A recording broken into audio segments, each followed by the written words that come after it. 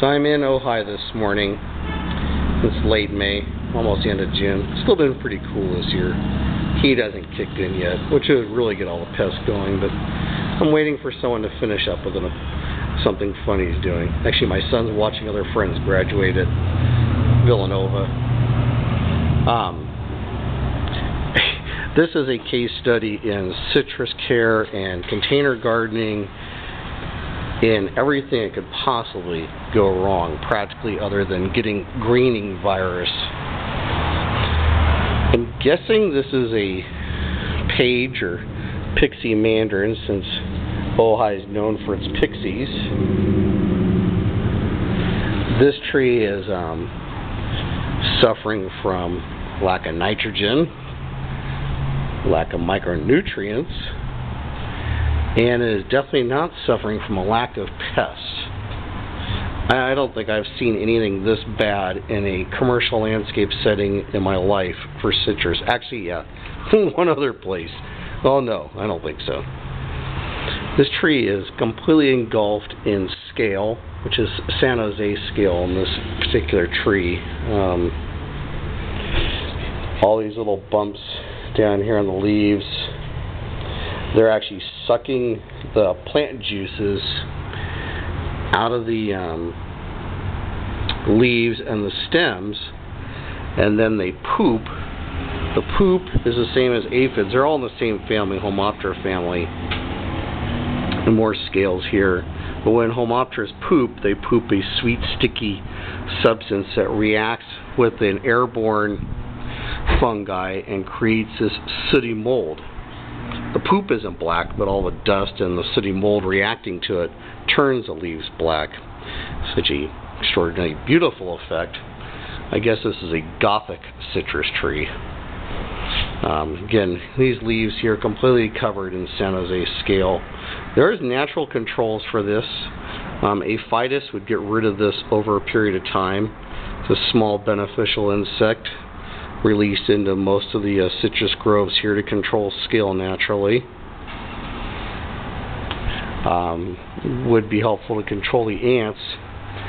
The other thing this thing's got going is something that's very seldom seen anymore.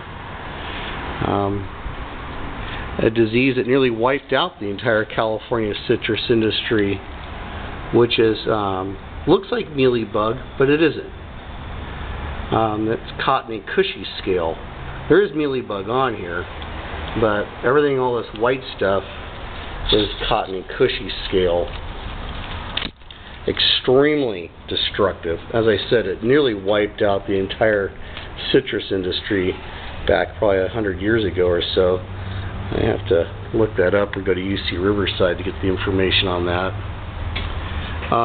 Cottony cushy scale is also a common it is a landscape pest in some areas.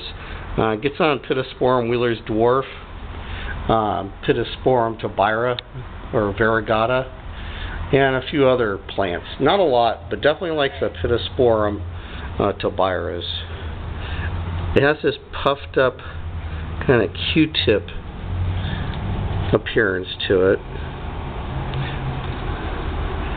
It looks like mealybug, but it's different in that it has this big cap on the top of it, whereas mealybug is going to be walking along the branch. This stuff just gets puffy and reproduces in mass amounts. The young are also on here. They may even look like the San Jose scale. I haven't really spent a lot of time with Cottony cushy scale, so I'm sure the young are on here also, intermingled with some of the other scale, because we've got everything going on here. We've got just this huge sticky mass. There's the babies or the nymphs, Cottony cushy scale up and down the stem or the vein of this leaf here. There is a ladybug that was brought from Australia, I believe, to control this. We actually have two Australian lady beetles on here. We have Cryptolamus feeding on some of the little bits of mealybug that are on here, and maybe even this Cottony cushy scale. Well, in particular, we have what's called a Valhalla lady beetle. I'm mispronouncing that a little bit. Unfortunately, she's so covered in dust, doesn't really stick out that well. Doesn't have black and red spots in the normal colors, more a pattern. I'm not sure we can get her. She's walking around here. I mean, for all I know, it's a he, but we'll just keep it generic. Again, Valhalla beetle gets rid of Cottony cushy scale. That was its primary food, as opposed to like the ladybugs we sell that feed on just aphids. Now we can see that she's been very busy laying eggs, and the eggs have been pupating on the underside of these leaves from larvae to adult beetles. There's also some cryptolaemus on here.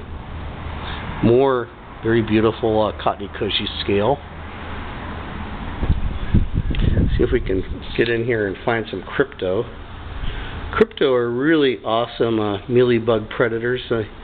Here's another Valhalla lady beetle.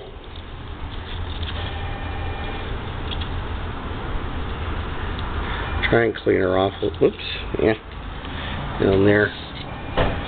You can see they've been also pupating on the wall.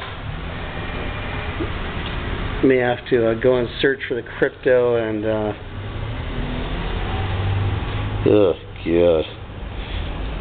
What an absolute embarrassment. If you're a landscape professional, I mean, really, you should. I mean, it took years to get this bad. I mean, you'd have to be such a complete freaking retard of a landscaper. Here we go. Oh, no, there's a little. We have here. No, another Valhalla lady beetle feeding away, looking for some activity in there. What I'll do is I'll go to Associates Insectary and just do a pure cryptolaemus beetle and mealybug video. Associates raises the aphidas and the cryptolaemus for the citrus orchards here in Southern California. Oh, there's a much cleaner Valhalla beetle. There it is, feeding early, looking for stuff to eat. I've seen more of these in this last few minutes than I have probably in the last 4 years. These things have a good market of about $1, $1.50 each at least. They'll reproduce in mass amounts when they have the right food supply, and unfortunately this idiot landscaper who takes care of this place has done a great job in giving them an ample food supply. Again, scale, Cottony cushy scale, some mealybug, but it's some mixed into the Cottony cushy scale. It's going to be hard for the average person to see what is what. Here's some really good young Cottony cushy scale. You can see it all in different stages of development. Small babies growing into larger ones. Here's one actually with a massive amount of crawlers. I'm going to squeeze it, and it just kind of turned kind of bloody orange color. There's all sorts of thousands of little scale crawlers in there that'll find their places on the stems and begin latching on there and feeding and cramping all over the place into this really beautiful goo. I mean, don't you want this all over the pot and just ruin the pot and your patio? Beautiful stuff.